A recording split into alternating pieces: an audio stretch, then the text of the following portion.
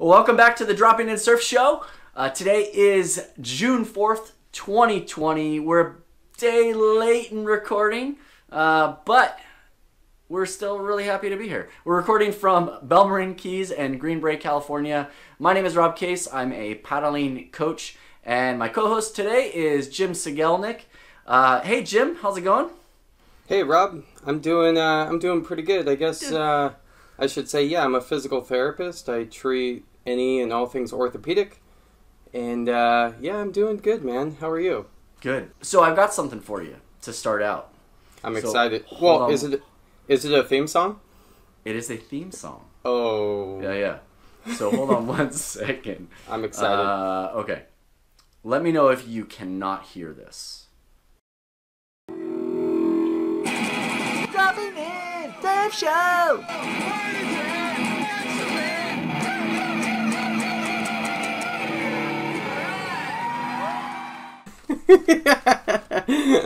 I love it, man. I think we broke a few copyright rules there, but... Oh, it's okay. That's almost as good as Aki's on the Ockcast. Oh, yeah, that's right. That's right. I get so fired up when I hear that song. Yeah. Hey, anything to make the show better. That's just it. We're just giving the people what they want, What they want, yeah. I don't know if that theme song's going to stick, though. We might get it. I mean, because we're so big time now. We're on iTunes and Google Play and Spotify that I'm sure NBC's going to call us up and be like, dude, you can't use that. Oh, yeah. That's very well the case. My life is 100% different since we've started this podcast. I mean, I can't even go to the grocery store without people coming up to me and asking me questions. But, I'm just one man, Yeah, that's so right. That's right. I look at it as a good thing. We're regular people. That's it. We breathe the same air and... But yeah, we've actually got some great feedback. In fact, some great emails. Thank you guys for sending out emails and providing comments in the YouTube and shooting us emails. Awesome. So keep it coming. Yeah. And to piggyback on that, Rob, I love the emails that we get that are like specific to ailments people are dealing with. That's kind of like my most favorite thing about being a therapist is to be able to provide information for people that are dealing with very specific problems. So oftentimes on these things I'll talk very generally, but like if you think you have an issue that's surfing related that you're struggling with that other providers in your healthcare team have not addressed, like email Rob or myself through our websites or whatever, and I'll get back to you. Nice. Yes, it's saltypt.com for any of you that haven't listened to any of our episodes, because we shamelessly plug our quote sponsors. Yeah. Yeah, the check's still in the mail, just so you know. Yeah, I'm good for it. Just cash it after the first. Oh yeah. 2030. Yeah, that's right. So I sent you a message this week about Instagram, and I kind of wanted to talk about it because I think we can go down a couple different tangents that are going to be super fun to talk about. Mm-hmm. I sent you two different ones, but I want to talk about the first one. This was Samba Man's post. A guy named Glenn Phipps, who does, I guess, what was his tag? It's like not yoga. Not yoga, I think. I think he's a yoga instructor / trainer / surfer, maybe. Cool. Sorry if he Glenn. listens, Glenn, and I didn't give you the right credentials. We'll get it later and edit it in. There you go. Yeah. So anyway, it was a video, and I thought it was a great video because it shot. He talked about the supination of the foot.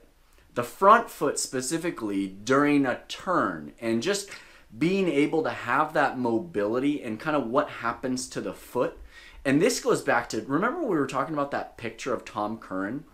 Yeah. And his front foot was like basically 90 degrees to the stringer, but he was twisting clockwise. Yeah, to his left. To his left, and really, putting a lot of torque, which I'm going to talk about from a biomechanical point of view, into that turn, and that's the pivot point. But but what Glenn was talking about was just check to see if you have the mobility there and work on getting the mobility in the foot. So I wanted to ask you, just from a PT point of view, what is this? What's he talking about with the supination of the foot? And you know, he described it, but I'd love to hear from you. Like, what's going on with the foot, the ankle, all the way up through the knee joint, and then I can chat about the biomechanics of that. Yeah, I think before we do that, as someone who's a surfer and you watch a video like that, what's your... I guess I'm interested in what is your takeaway? Well, I while I was watching it, I'm like testing it. You know, I'm testing. I'm doing exactly what he's doing, and I'm testing to see if I have that mobility. Because remember, we talked about 2 weeks ago, my back foot cracking and popping and kind of loosening up because of the injury. But we're talking about front foot. Now, historically for me, one thing that I've had trouble with my front leg, and I got an injury from snowboarding from this, is that when you're snowboarding and wakeboarding, you're locked into the binding, and you have that kind of forced twist counterclockwise to the way that your leg is. And I've had some knee twinges from time to time. And so I thought that, watching that video, I thought, well, maybe that's the cause. Maybe my foot doesn't have that mobility. Maybe my ankle doesn't have that mobility to twist, kind of counter twist. So that was my first impression, is that I tested it, and I really liked the way that he started to explain it. Yeah, I think I like it too. You know, I think just as a surfer looking at that, I think it's a good test just to get a sense for what supination is and what he's talking about and kind of a theory there. I think, and I did it myself when he was doing it. I was like, oh yeah, like I could feel that. That's kind of like a really, I think, simple way of kind of showing someone who's never even heard that word before, supination, like what the foot and ankle are actually doing. And so that's why I'm kind of interested in like what a surfer takes from that. Because like you know what I'm gonna say, right? I'm gonna say it's complicated and it depends. Jim? You know? Rob, you still there? Yeah, hey. Oh. So sorry, your video froze on me. Oh dude, I don't know how long you were talking. Yeah. But that thing dropped like crazy. Yeah, I was like watching your face. I was like, oh, his video froze. Yeah, usually he laughs at my dumb jokes. Okay. Yeah, no, so go back to maybe we should starting off. Yeah, go back to starting off. Yeah, so I think starting off as a surfer, when I watch that, I really like it.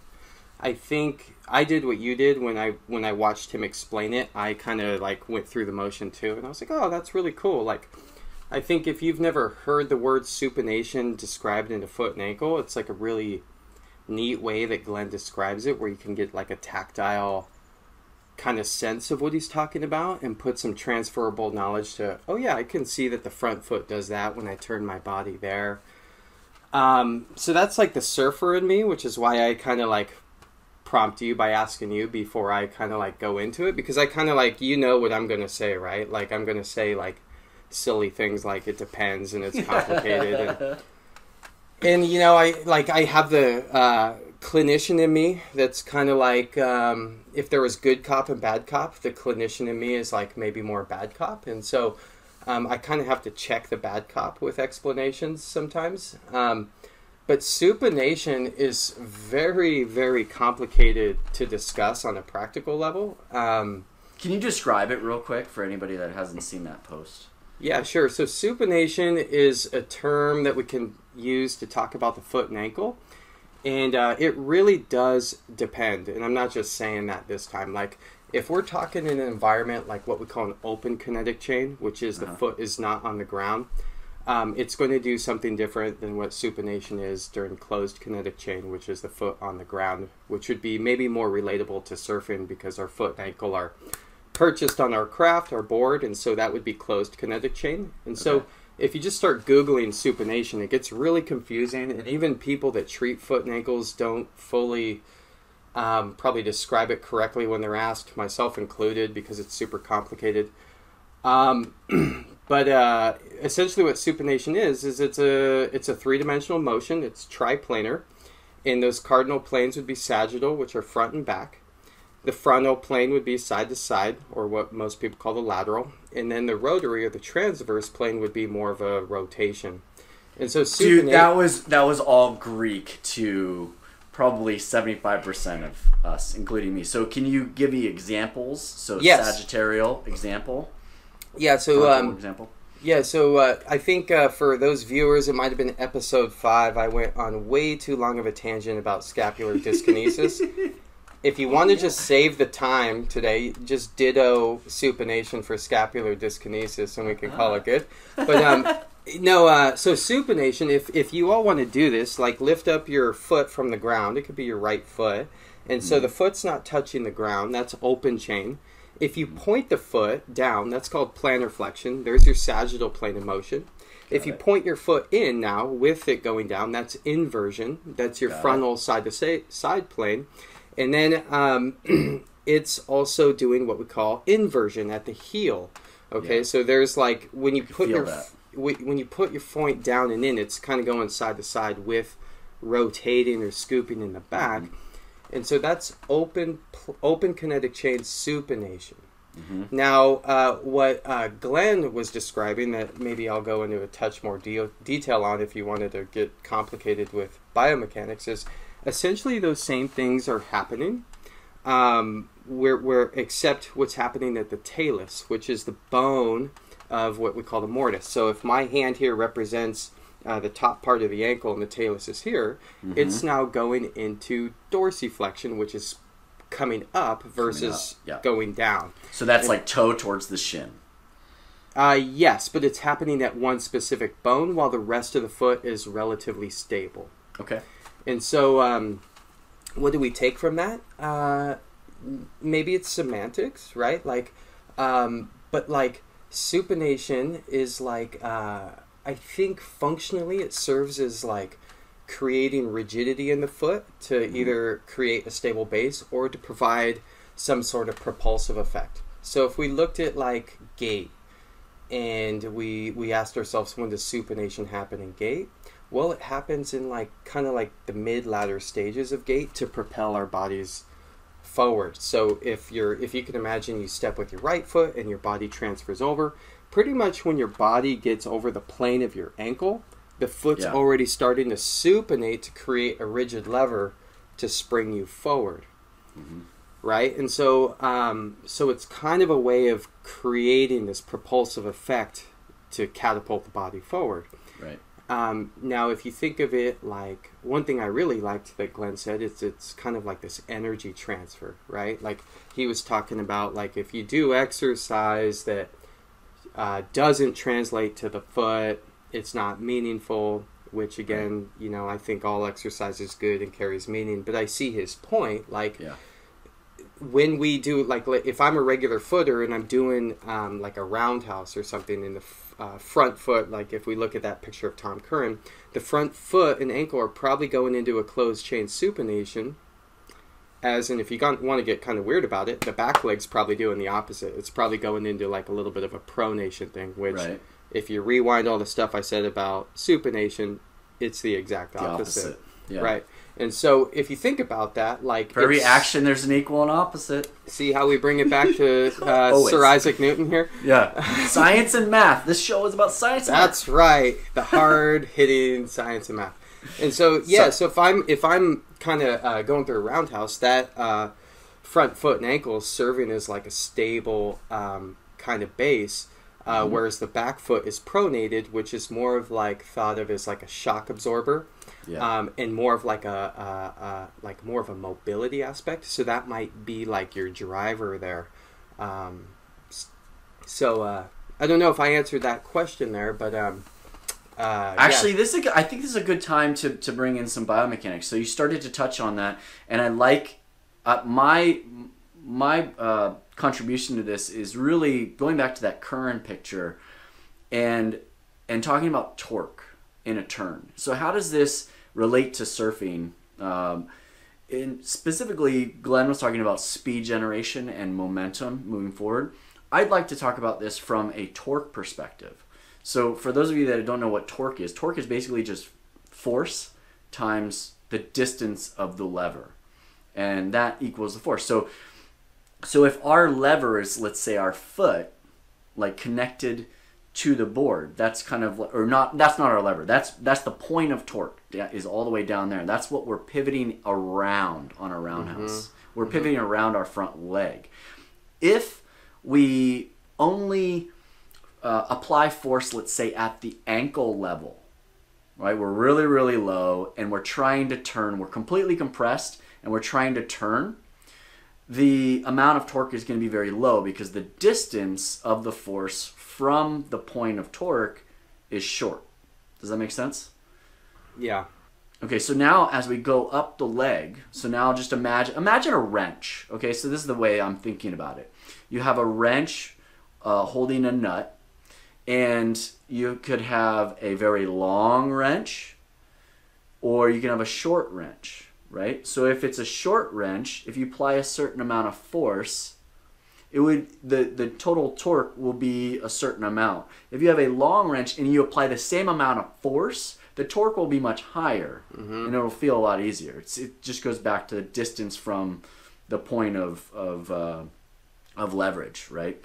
So same thing. So now imagine your foot is the part that holds the nut, and your leg is that long lever, is the handle of the wrench, right? So now as we go up the leg, if let's say we apply force, the same amount of force, now to our knee versus our ankle. So now we're not totally compressed, but we're still somewhat compressed in our body, but we don't have a straight leg, right? And we're trying to turn around that pivot point, and all our force is going into our knee. The same amount of force that we tried to do with our ankle. Now the torque is going to be a little bit higher because it's a further distance from that point of torque. Now let's go up to the hips. Now if we get our hips involved in that rotation, now you're getting way more torque in that. And then if you just continue that all the way up to, say, the shoulders, and when they talk about opening up your shoulders on a roundhouse, you're getting the whole entire body involved in that rotational, and it's so far from the point of torque that, from the point where it connects to the nut, let's say, which is the board, that you're getting the most amount of torque when you put your body into it. However, there's a lot of other things that are happening in the leg all the way up. But from 100,000 foot view, that's why when you go into a roundhouse, you don't see guys with totally bent front knees. You typically see their front leg fairly straight with a slight bend in it. And they're pivoting around there, and they're using that back foot to drive around that one pivot point. Does that make sense? And that's how they get that high torque, that high power, and keep the speed through the turn. Pretty cool, right? Like, I think that is really cool. But there's lots of counter-rotating twists going on, and that's my question to you is, we've talked about the ankle and the foot. Now, if we go up to the knee, and then to the hip, and then to the body, like the shoulders, dude, there's a lot of kind of delayed turning happening of the individual joints. So you might start at the ankle and foot, and then the knee starts a little after, and then the hip starts a little after, and then you're twisting the body. Or vice versa. Maybe you start with the hips, and then you work your way down. But that relates back to what Glenn was talking about, which I really liked. I even gave him a comment. I said, man, I like how you talked about how, hey, if your whole body, if at least your hips down, are not doing this twisting motion or this driving motion, it's pointless. Right? You have to involve at least from your hips down. And I'm a culprit of using too much of my upper body, and so I'm trying to calm my upper body, but at least from the hips down. So thoughts on all the different joints being involved in that one roundhouse cutback? Yeah, I think I'm going to attempt to start maybe narrow and go wide. So it's going to sound complicated and maybe hopefully turn into simple advice for people. But yeah, the biomechanics are really fun to nerd out on. So like I think if we think of it like with what Glenn was talking about, essentially with supination, the foot and ankle become rigid. And then if I'm doing that roundhouse, maybe you can post up Tom Curran's pick here. Yep. and as I describe this. But so foot and ankle go rigid in the supination. And essentially, what that does is the back joint in the foot, called the subtalar joint, is now an inversion. And what that does is it governs the rest of the foot to not move. So it's kind of like it locks it in. It locks it, right? Yeah. And so as that happens, the tibia is going to now go into external rotation, and then that's going to kind of have like a lag at the knee until it hits a certain what we call constraint, where it winds the tissue tight into tightness. And so if the tibia is externally rotated, and we say the femur, the thigh bone, is in relative internal rotation until the constraints hit, and then the femur will fall into now external rotation. And then the same thing is going to happen at the coxofemoral joint, or the hip joint, where it's going to do like relative internal rotation at the pelvis. The constraint will be hit, and then it's going to kind of flare into what some like believers call an outflare at the SI joint, and then up the spine it goes. So that's complicated, right? And then hey, that's a new term. and then maybe to counter your point, like for the most part, I think the front knee is straight, but there's probably a little bit of knee flexion or bend in a lot of people's foot. And in the foot, you mean? Or I'm sorry, the knee. There's a little bit of bend in the knee. No, absolutely. I think it's straight, mostly straight, with a slight bend. It's and you'll see that in all the photos. Yeah, a lot of photos. I mean, it depends on the style of cutback. Like you definitely see, like there's a killer, maybe not so much a cutback, but carving down. There's that famous picture of Tom Curran where he's carving down, where he's actually more compressed through his turn. Yeah. And you're talking about backdoor? Yes, that's exactly it, with the beautiful colors. Iconic. Yeah. Who shot that? Was that... I don't know. Servos? I don't know. I'm not sure. Sorry. But I think it was on maybe Surfer Magazine or one of those. Iconic. Someone will correct me. I'll find it and throw it up. People love it. So those are kind of two different types of turns, and and then it can kind of go up the chain from there. But the down carve. Let me go back to the down carve is not a pivoting turn. It's coming down and compressing down at the bottom, whereas the roundhouse you are pivoting around so that you can hold the speed through the turn and then rebound off the whitewash. Yeah, so maybe the down carve is a wider arc and the roundhouse is a tighter arc, and so maybe that is a good differentiating thing. But I think in terms of like centrifugal force and what we're talking about, it's a very similar thing, except one probably has more hip and knee flexion with dorsiflexion in the ankle, and so that would be more the down carve. Yeah. And then the roundhouse would have kind of the opposite, maybe more relative knee extension, hip extension. The direction of force in those different parts of the body are going to be different. Right. And if you kind of went up the chain and talked about from the belt line up, the roundhouse, I mean, if you look at Mick Fanning doing, like he almost articulates from the top down. Like, so his trunk in many of his turns, like if you look at roundhouses he does at J-Bay, like he's very what I call articulated compared to a lot of other surfers. Like he can almost get like his belt line in his face looking the other direction before the board kind of catches up. And so what he's doing is he's kind of taking all that slack in the line. And so if you kind of go back to what I just said and thought from the foot up is the bottom portion of the line and the head down is the top portion, he's kind of like pre-twisting it as the bottom is coming up. And then when the board catches up and starts moving, I believe it's when kind of the tissues get tight in the middle, right?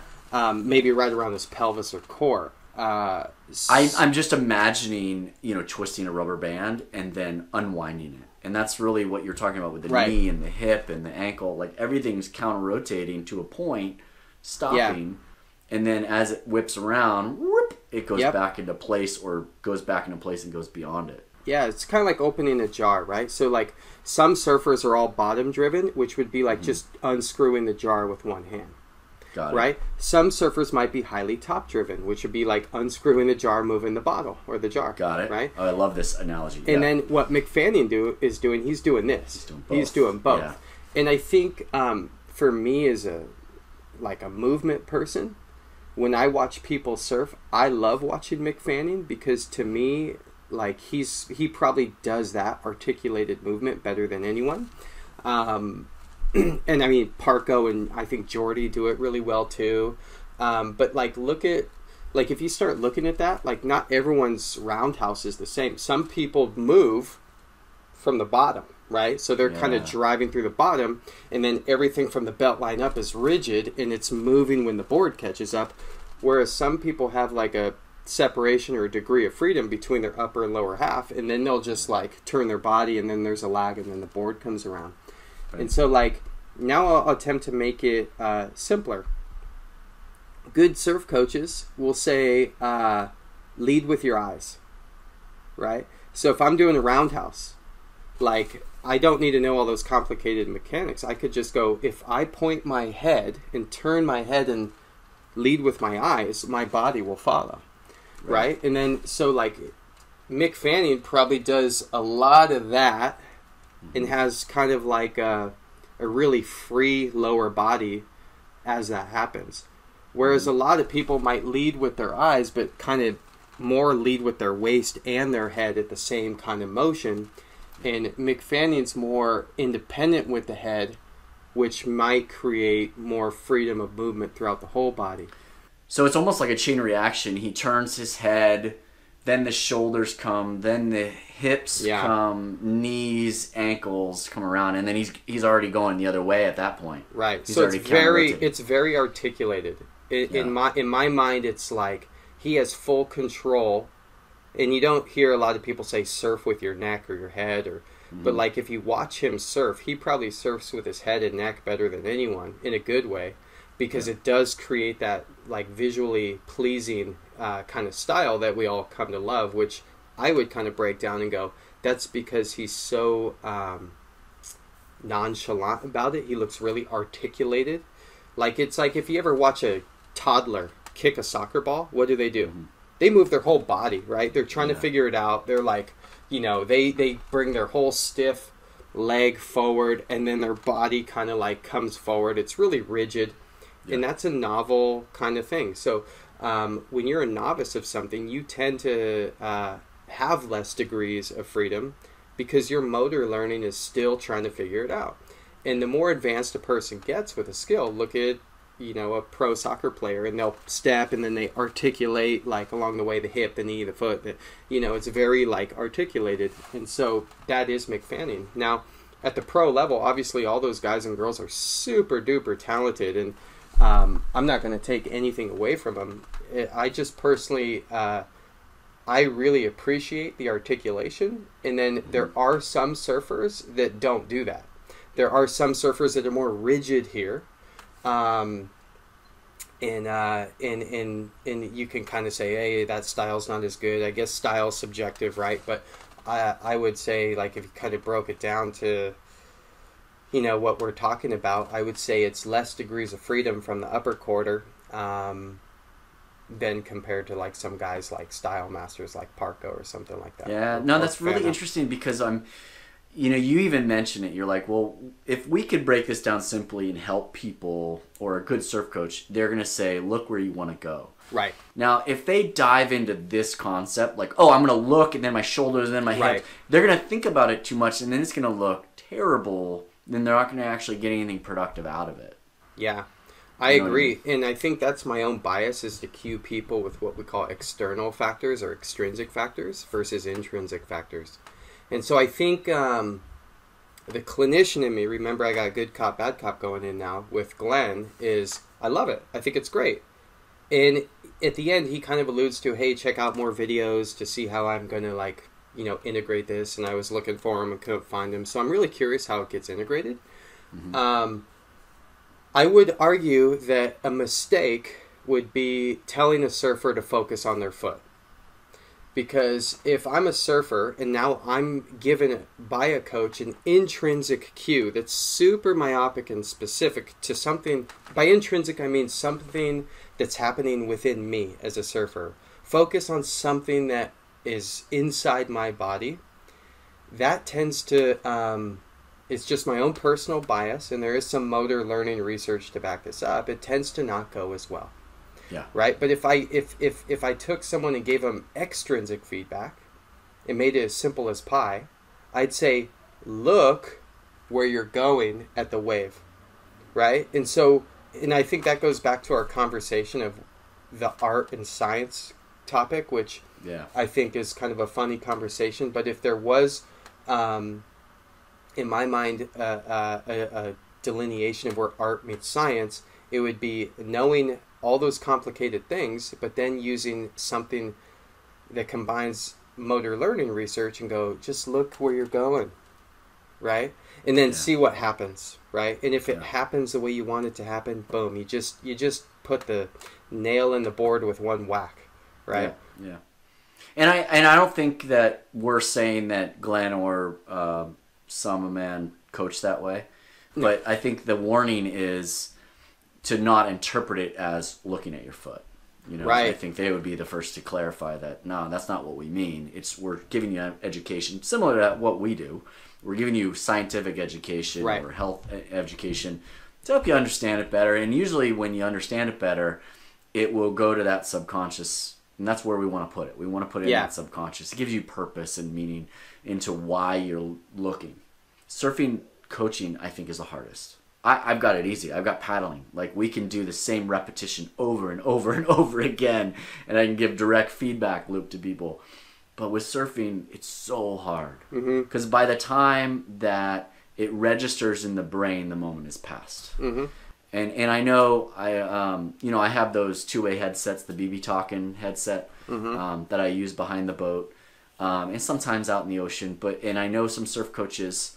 I know Clayton uses them down in Australia, and he and I have had this discussion where by the time the person registers the direction in their brain, the moment is past. So he has to anticipate the wave and what that person's doing to do a simplified cue, and he has great simplified cues at the right moment of the wave, and I'm sure he gets it right maybe half the time, because maybe the wave does something different or the body does something different. So it's extremely hard, man.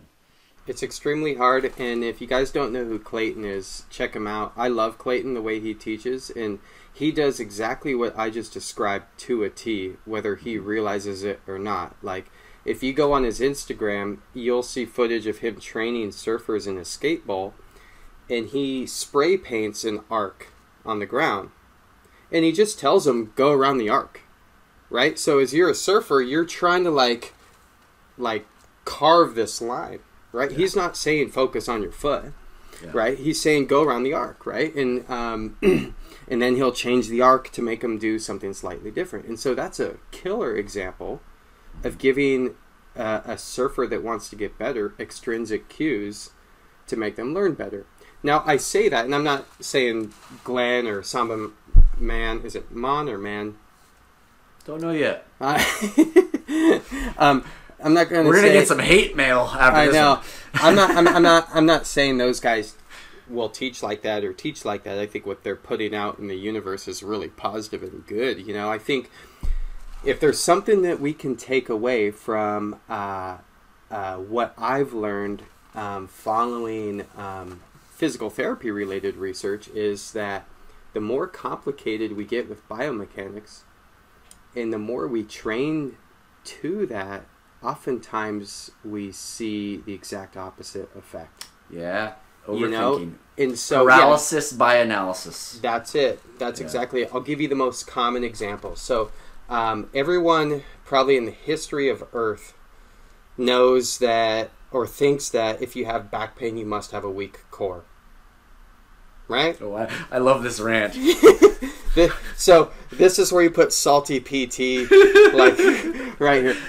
So and so why do we believe that? Well, there was a Queensland group that came up with research that involved needle EMGs, and I'll spare you the details. But essentially, the budding research suggested that there was this lag in the deep core muscle called the transverse abdominis. And the lag was present with people with back pain and not with people without back pain. And what I mean by lag is they had them do functional things like reaching and bending and what they found in people without pain is the transverse abdominis would activate before or during these movements automatically. We call that feed forward, right? And then the people with back pain, they would actually initiate movement and there'd be this lag. Like the muscle wouldn't activate as fast as the non-painfuls, right? And so, and when I say lag, I'm talking like 0.2 milliseconds. So, like 1,000.2 milliseconds just went by, like with me doing that, right? Yeah. And so, so what did we take from that? Well, from that was the kind of thought that, well, you must strengthen that to get back pain better. And so other kind of studies came along, and then the belief got further perpetuated to the point where we had physios, trainers, everyone and their mother, their primary doctors, their chiropractors saying silly things like, before you get out of a chair, get your stomach firm and then come up, right? And so whether people that give that advice realize that or not, that was transpired by a 2 millisecond lag off faulty, potentially needle EMG studies. And so what I mean by that is if you stick a needle in someone, like that's probably painful, and it's probably not measuring what you think it's measuring because now that someone's in pain. And so what research has kind of led to after that is we took non-painfuls, not we, the collective we, not me, but we've had research looking at non-painfuls, injecting saline into the spine to create pain, and then seeing the lag, right? So that begs the question, is it movement quality causing the lag, or is it just pain causing the lag, right? And so since then, this whole core, we call it the core stability model, there's been research showing that if you volitionally or voluntarily activate something that's supposed to be automatic, you're probably going to put stressors elsewhere. So if I get really tight here and then do a sit to stand, there's now probably more muscle activity or pressure going through my hips and knees, right? And so it's kind of like breathing, right? And I think I talked about this before. We don't have to think when we breathe, right? Can you imagine how exhausting we would be if we had to think every time we took a breath?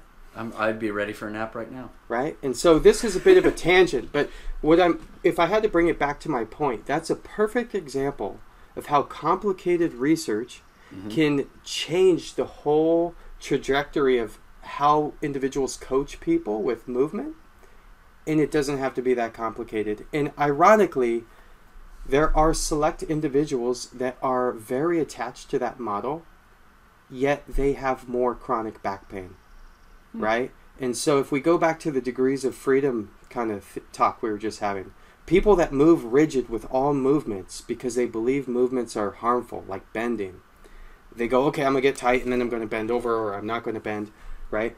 That type of belief in behavior tends to keep people in pain longer. It makes their tissues more sensitive. So if we had to kind of like save that from happening with a topic like this, we would say, let's just not get too complicated with how we coach people on their foot, and we'd turn it back to something more extrinsic to, okay, like we understand that's happening. I love what he said about like, if you don't have movement there, you can mobilize the joints. Awesome, for sure. What we're going to kind of have a tough time doing is figuring out what's a good amount of supination to have, right? Because that's, again, it's a complicated triplanar movement like scapular dyskinesis. And, you know, there's been a ton more research done on scapular dyskinesis than there has been on foot and ankle. And to that point, they still don't know what normal amounts of scapular dyskinesis are, and there's no good way of measuring it. And observational scapular dyskinesis measurements are probably the most unreliable.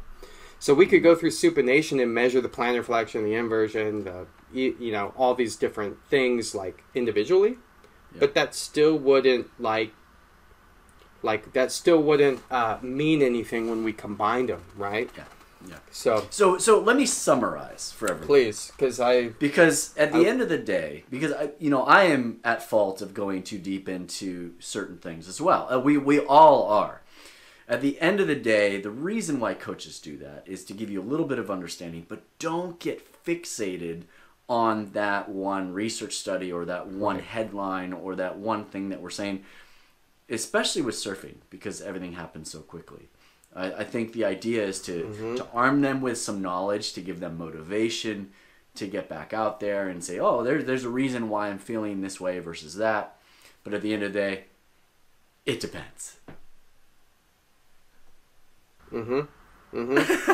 Yeah, no, I love how you brought it back to that, you know, and you know, one of these podcasts we were talking about like surfing related research, and what Glenn is talking about is a perfect catalyst for exploring research. Yeah. So what would be super cool is if you can get some of these guys and girls in the pros and start measuring plantar flexion, dorsiflexion, inversion, eversion in their feet, and trying to tie that to like maybe some of that like articulated roundhouse cutback stuff we were talking about. And I think this is coming, man. I think in the next 50 years we're going to see research using new technology that is going to be showing this. I already know of a group that I worked with at the Waveco and WSL that has certain technology that can start to do this, which is really cool. I can't give it away, but it is fascinating what they can do with the new tech. It's just a matter of time. It's so cool. But again, it's going to come out. People are going to make conclusions. And the media, surf media, I've seen the surf media blow things out of proportion too. There was one about finger width of the hand when you're paddling. And dude, I could go off on a 40-minute rant on that one. And I'll show you the research that they pulled that from and all the different things they didn't read in that study. Maybe that's a whole nother podcast. Well, that's why we're doing this podcast, right? Like, you know, I'm gonna write that down as another topic. I'm sure that'll be a fun. Yeah, no, I love what you said. I think you're right. Like, I think it's just a matter of time before some tech company comes along and they're like, hey, you know when you couldn't measure scapular dyskinesis or foot and ankle supination? Guess what? Now you can, right? And then we're going to go, holy cow. And then then that's going to kind of make that maybe a bit more quantified, because we're really good at like easy things, right? Like if you bend your knee, I can like stick my measurement tool up to it and probably nail it within 5 degrees, right? But the minute you bend your knee, rotate your shin, and start kind of going that way, I'm like, oh, how do I measure this? Yeah, right. And so we lose the reliability quickly once we start adding in different kind of planes of motion on something. And this is on land. Add water involved in this, and add something that's completely variable in every instant. Yeah. Dude, I love this sport. I love what we do. Well, yeah, and awesome. I mean that's like it's exciting, and it's hard because you know, whether or not a surfer chooses to do a roundhouse up back to the top of the foam ball or carve down, I mean, you know, chances are a different surfer could have done a different maneuver in that pocket. But you know, I think if you get really, really skilled, which I am not, you could probably argue that there's a right turn at the right time, and so it's like. No two waves are the same unless you live in or surf Lemoore, right? No two waves are the same. No two surfers are the same. No two body parts are the same. No surfboard's the same. And so, yeah, I mean, it might explain like all these complicated things, you know, which is going to like, you know, you've heard me talk before, like the body adapts, right? So like going back to like kind of some of the up the chain work or the kinematics we're discussing, like if you have a stiff, I don't know, talus, which you might have after being in a moon boot for a period of time, right? If you have a stiff talus, doesn't mean you can't go surfing, but there might be some compensation of movement up the chain if it's not like, you know, externally rotated. Getting to that point. Yeah, if the constraint comes earlier, if the tibia can't externally rotate. And it goes back to how it's all connected. You have a basically a bottleneck somewhere in your leg or in your body. Something else is going to make up for that. And that's where, oh man, here's another rant. You're imbalanced, Jim. Don't get me started. Don't get me started. Don't poke the bear, Rob. Jim, don't be imbalanced. You have to be completely imbalanced or else you're unhealthy. Yeah. Right? No. But like, and I'm being facetious here, and Jim knows that. And that's another topic is the whole, oh, you have to always be in balance. Look at our sport. It's so asymmetric. Look at, I mean, it's incredibly asymmetric. And maybe that's a whole nother thing. But we've got to move on because, again, we have talked too long. Well, let me throw one thing in there. Let me throw one thing in there. Final say. The whole, you said the word asymmetry, and I think it relates to what we're talking about. I mean, that is the whole thesis of asymmetrical surfboards. You know, so like where you're talking about where the ankle is, like the heel lever arm might be this compared to the midfoot, forefoot lever arm if the joint's in the middle. So in my back, when I'm turning on my back rail, this lever is less, so it takes more force to turn, which might be clunkier. But how do you do that? Well, you shorten the rail line on the back edge to take away now that counter lever, and vice versa. So, anyways, I know you didn't want another tangent. No, I love that. and people might think that we're really advanced in board making now that you made that connection. No. But I have to be very clear that we are complete knuckleheads when it comes to board design. Yeah, I tried making a board once and it looked like shit. So it probably rode beautifully though. No, it rode like shit too. All right, last segment. I'm calling it, come on, help out the Grom. And when I say Grom, it could be any age. I'm talking, kids all the way to adult learners. I've had clients that started surfing when they were 60, and they're loving it, and there's nothing wrong with that. So a Grom is a beginner. So what's the best advice at the time of you kind of being new to the sport that really helped you out, that helped you with that first learning? Yeah. Well, yeah, good question. I think on this podcast I shared a little bit how early when I first started I'd go to the beach with my friend and his dad. We'd like listen to Pennywise on the way to the beach. And I think the best advice I got when I first started was nothing. Yeah. And I don't mean to be like callous there, but like my friend's dad was very kind of like open with his teaching. And so like it was a very brief like intro to like, okay, stand up on the board. But I remember my first session was like I was standing in the whitewater just kind of like figuring it out, right? That right there, what you just described, was advanced lessons back in the day. Right. Was someone telling you how to stand? That didn't happen. Right. Like it was usually like, all right, I'll see you out there. Yeah, and I look at people now with surf schools and this, and like it's so great to like have that kind of like coaching, like which I didn't have, but like I feel like being younger, like I was much more plastic with my learning and my learning style and my body. Like I really did terrible my first session, but then where the learning came in was the conversation we had after, which was, why didn't it work for you? Yeah. And that goes back to some of those like open-ended motivational interviewing concepts I kind of like briefly chatted about in the past, which was like, now I had to kind of like think about it, right? And I was like, oh yeah, like I don't know, I just couldn't do it. And then my buddy's dad was like, watch these other guys do it. And it was like, what are they doing different that you're not doing? So whether How old were you then? Can you... 11, maybe 12. Okay.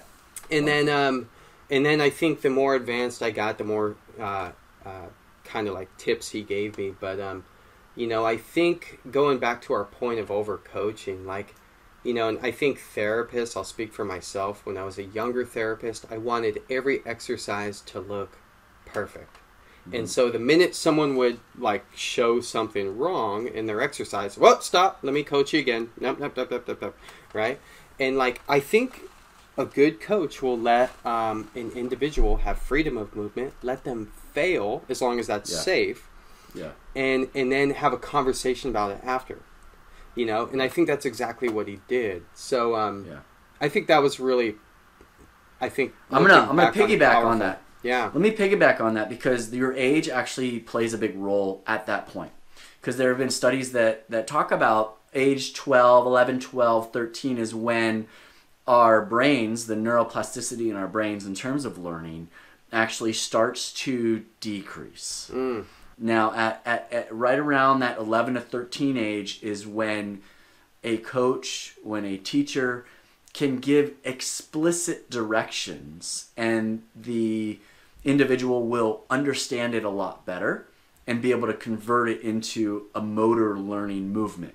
Whereas prior to 11 to 13, if you sat down with a kid and said, all right, kid, here's what you do. You place your hand, and I'm talking about paddling, because I've had kid surfers, their parents bring them, and they've been less than 11. I'm like, dude, I can't teach them the way that I teach everybody else. Right. Yeah. Right? One, they'll absorb it totally different. Two, they're going to lose any sort of interest. So it's about, all right, well, push backwards and go as far as you can. That's the directions versus, all right, here, listen. Here's the third law of motion. Mm-hmm. Here's the second law of motion. And I'm explaining every step to the explicit learner versus the implicit learner. Right. Where they're in the water. And you look at someone like John, and I look at his paddling. His paddling is very natural. It's very organic. Well, the dude was in the water every day as a kid, after school, before school. So he learned implicitly how to move through water efficiently, effectively, with power and acceleration, even without any sort of scientific coaching whatsoever. So I think your age at the time, he did a great benefit to you to not explicitly coach you through that and to really more implicitly and then after explicitly talk about it. Beautiful. Yeah. But I agree that even as adults that are explicit learners, there comes a point at which you overwhelm the brain. There have been many motor learning studies by Edward Thorndike, he was kind of the godfather of it, that talked about how the brain can only process certain things at one time. And they used examples like playing piano and recalling a song shortly thereafter versus a second song. And if you had the longer break, you actually were able to recall both songs better than if you had a short break in between. And I always relate it back to my time as a surf and a wakeboard and sailing instructor at the aquatic center. I remember as a wakeboard instructor, sometimes there's so many different movements involved in that I could see it in their face. It's just, you could see they were just overwhelmed. And so I would just say, you know what, on this next time, they're trying to just get up on the wakeboard. On this next time, make sure you tickle your ear or think about tickling your ear before you get up. And they're like, what the hell? This guy's mental right now. I'm so frustrated. He's told me 5 to 7 different things, and I'm just, whoop, popped right up. Mm-hmm. And it's putting all that explicit directions out of the mind and just doing it. And I think the most effective way for people to learn is a combination of the two. Yeah, I love 100%. That. Like, I think a good coach, and this is again my own bias, is having that open-ended conversation. Like if we took your wakeboarder there and then it did click, then the coach goes, "Hey, you did it. What was different?" Yeah. And then they go, "Well, I just I felt this pressure on the board and I just kind of pushed back." Yeah. Cool. Now I'm going to log that vocabulary because that visualization is working for them. And so further in during the training session, I'm going to be saying their words back to them, like push into the pressure. Right? And so, I think that's a sign of a good coach is to kind of, get feedback on those implicit cues and then turn them into almost explicit cues, coaching. Oh, absolutely. In their own language. And I think that's huge. That's why, as a coach, when you go down a certain street with somebody, you quickly realize, I got to back up and go down a different route. Let me explain this a different way. And I always talk to people, I'm like, hey, let me know if you need me to explain it a different way. Yeah. Because there are so many different ways to explain this. Mm-hmm. There's analogies. I could have you read the research report yourself. Mm-hmm. I could have you watch a video. Right. I could actually manipulate your arm if you need me to. Yeah. Everybody's different. And until you actually know, until you know what your personal learning style is, and you explain that to the coach, it's kind of like what you said. It's going down roads, backing up, going down another road, backing up, going, I could pick the right road. I'm going to keep going. Yeah. And that's very cool, man. Yeah, that is very cool. I think that's just it. Some people want the high levels of explanation. Some people don't need it. And the coach can exercise all ranges. And I mean, I think, I think something I kind of think about is I have the ability as a clinician to work with a 4-year-old, and I have the ability to work with a 100-year-old, I have the ability to work with an expert or an athlete or someone who's novice. And it's kind of like, I think about it as books in a library, right? Like, I'm like, okay, like I'm going to take out this book and try it here because it seems appropriate. No, that book didn't work. Let me take out the book right next to it. But to like take out like the most advanced book and apply it to someone who's not ready for that, well, that's just either bad coaching or your ego, you know, meaning I want to show off what I know. But yeah, I think we've both expressed how we've made mistakes in the past doing that. Yeah. Totally. No, I love how you talk about that, man. I think that's great. Yeah. What about you? You know what's funny? Yeah. I was going to say, what's funny is my experience, it didn't happen when I first started surfing. I was very much like you, where I was just happy I got a ride to the beach. And me and my friends would just try to do whatever, and we embarrassed ourselves many times. But when I took my first trip to the North Shore, which wasn't that long after I first started, maybe 4 or 5 years after I first started, I have a North Shore story for you. So we were out at Gas Chambers, Rocky Rights area, and I think it was like second or third day into the trip. I was very intimidated. Biggest waves, most powerful waves I've ever experienced, but it was warm water, so I felt super comfortable and happy. And there were waves that were coming in that closed out. And I was very used to around here just kind of flipping the board over, kicking it behind you, going under, pin drop under, kind of ditching the board. And especially in these size waves, I was like, I never tried to duck dive something like that. Well, of course, the Hawaiian local, "Hey, brah, don't you ditch your board." And that's all he said to me. And I was like, okay, never. And after that trip, I had dents in the two sides of my rails where I held for my life. But it was such great advice because I realized I could duck dive really big waves. I could find little air holes through these. And I also learned that you can't duck dive in super shallow water. You have to find other ways to get through it. Man, I learned so much on that trip. And it was the simplest advice. "Hey, bro, don't ditch your board." And I was like, okay, cool. Yeah. Yeah, he gave you explicit feedback. Like, completely. Yeah. I'm gonna pound you. And that same day, Johnny Boy Gomes paddled past me, and I was like, you take anything you want. I'm not gonna look at you. I'm not gonna look at you. Wow. Yeah. That's so heavy. Cool. That is heavy. It was cool. I love that. Yeah, man, that's so cool. I could just talk about the North Shore all day. Like when I was there, like, and I'll keep it short. But when I was there, I was like a kid in a candy store, just because I'm such a fan of surfing. Like you go to the grocery store and you're like, oh shit, there's J.O.B. Oh, I'm like, whoa, there's Kelly Slater. And like they're just doing their thing, and like, and then like you get in the water and you're like, oh, I gotta step my game up so I don't embarrass myself. And there's something intrinsic there where it's like, you know, I think you push yourself when you're around friends or people, and that's, I think, healthy competition that like kind of pushes you to the next level. But yeah, that trip was game changing for me. I came back from that trip. That was actually supposed to be a college tour trip, and the waves were so good that whole week that the guys that I was with, they were like, "Do you want to go check out University of Hawaii and Hawaii Pacific?" And I was like, "Yeah, it's kind of dead today." And so we like drove past it. We saw that the swell was coming in. We drove right back to the North Shore, and but that I ended up going down to San Diego for college and surfing a lot of blacks. And the first big swell at Blacks, I was out there and I felt way more comfortable because of the trip to the North Shore.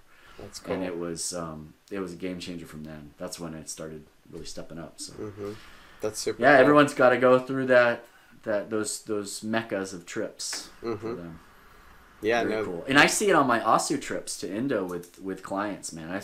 And those moments when they get it, it's just electrifying as somebody that. Well, you guys get big swells out there. I've seen those pictures of you guys. I'm like, holy cow.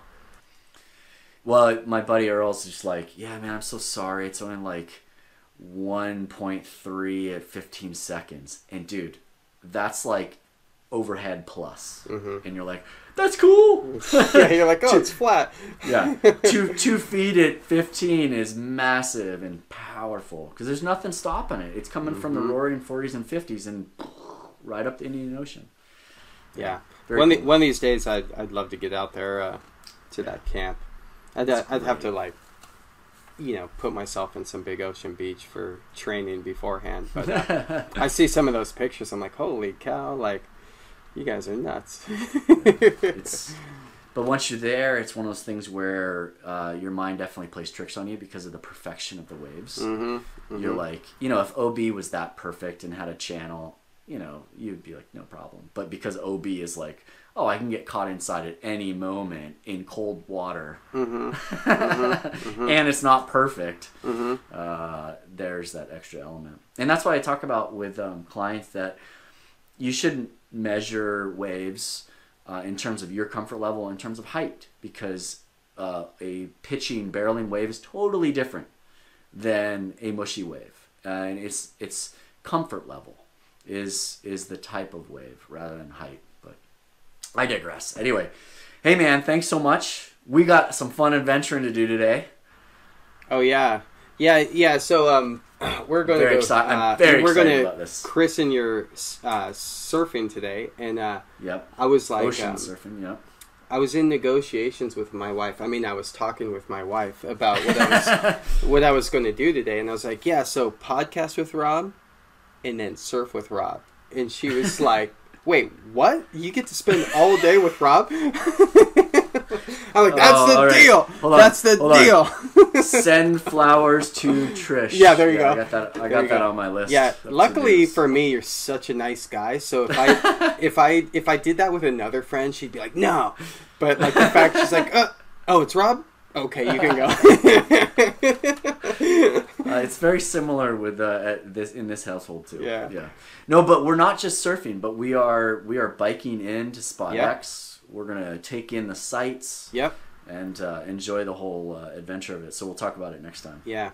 Cool. Yeah, I'm looking forward to it. All right, cool. Well, I'll see you at parking spot Y, and yeah. See you then. But thanks, guys, for watching. Thanks for listening, and we'll see you next week. Thanks, guys. See ya.